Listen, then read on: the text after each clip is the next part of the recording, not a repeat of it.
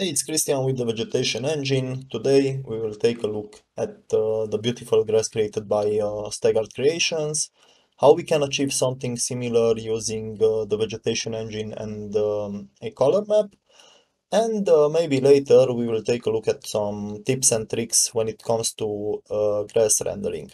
So let's get started.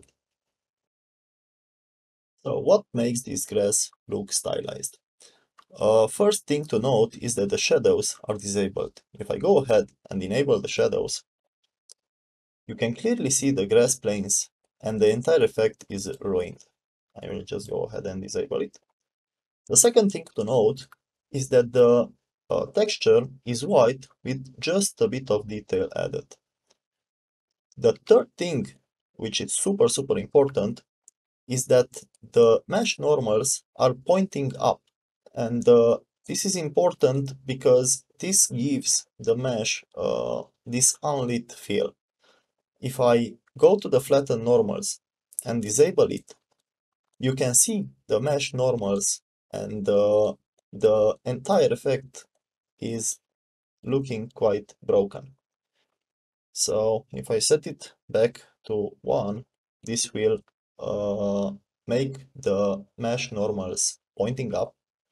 And Staggart allows you to change these spherical normals as well, which I don't like that much. So I just lower it a bit so the grass looks a bit more flat. And the last thing to note is that a color map is used to blend the terrain with the grass, and we can control it from the color map strength. And as you can see, if disabled, the stylized grass is not looking that nice anymore. So we'll just go ahead and set it back to 1. We will use this color map renderer provided by Staggart to create a color map element for the Vegetation Engine once we convert this grass to the Vegetation Engine. Alright, let's see how we can achieve something similar using the Vegetation Engine. With the prefab selected, I will go ahead and open the prefab converter. And as you can see, this preset is automatically detected. In version 4.4, there are more assets that are automatically detected, so you don't need to go and search for the preset anymore. If we go to the advanced settings, you can see that the normals are set to flat shading. This is what Staggart's flat shading normals is doing. Instead of setting the normals upwards from the shader, in the Vegetation Engine, we do it on conversion. So I will just go ahead and hit convert. And as you can see, the mesh is the grass is looking pretty good, but we are not there yet. The element missing is the blending with the terrain. So to achieve this, I will create an element, set it to a color map element, and scale it to match the terrain size. I know that this terrain is 64 by 64, so I'll just set it 64 by 64. And I need to move it to 32 and 32. Alright, and luckily Staggart created a color map element which renders the terrain to a texture. If you go and select the color map renderer, you will need to save this color map so you can access the texture. So I will just go and save it, let's say, to the assets. And now we have it here. We can access the texture from here. Alright, in the color map element, I will just go ahead and set it to white and assign the color map texture. And you can already see that the color map is affecting the grass. But we need to change the main color and the vertex occlusion color to match the grass better with the terrain.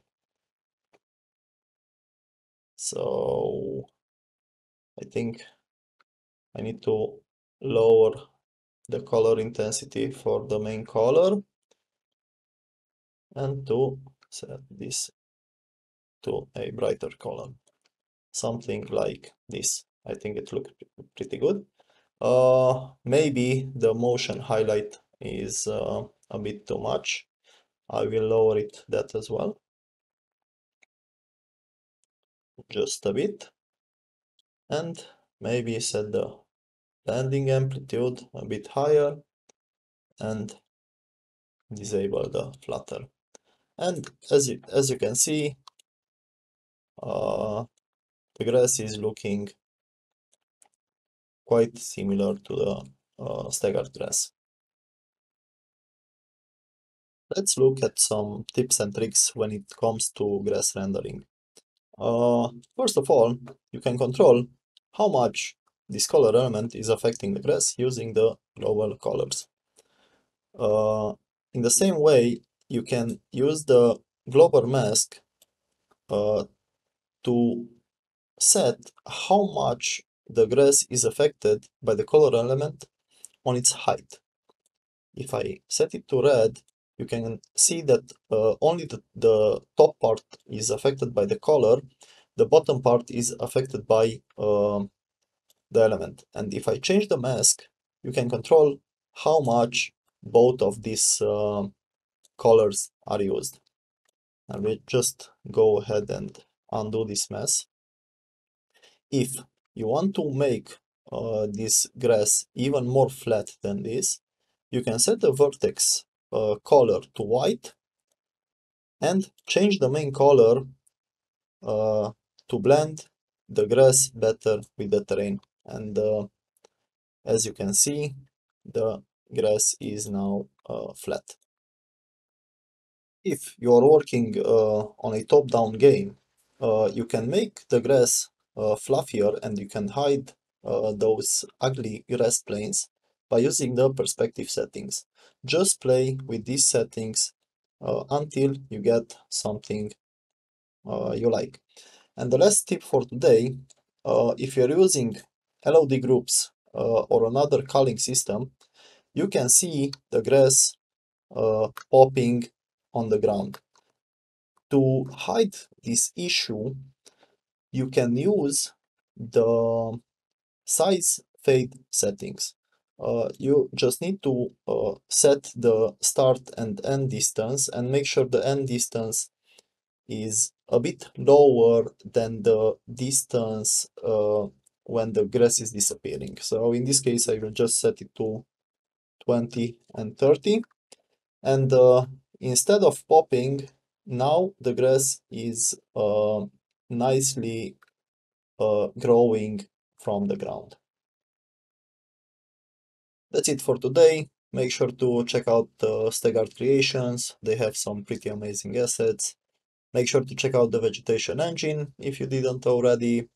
And thanks for watching.